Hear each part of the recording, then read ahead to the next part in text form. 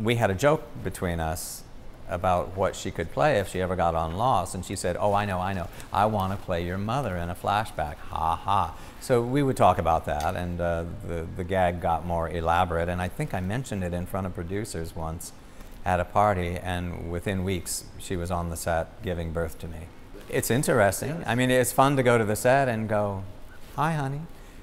At the same time, it's strange, kind of a Freudian nightmare, and it doesn't bear much examination.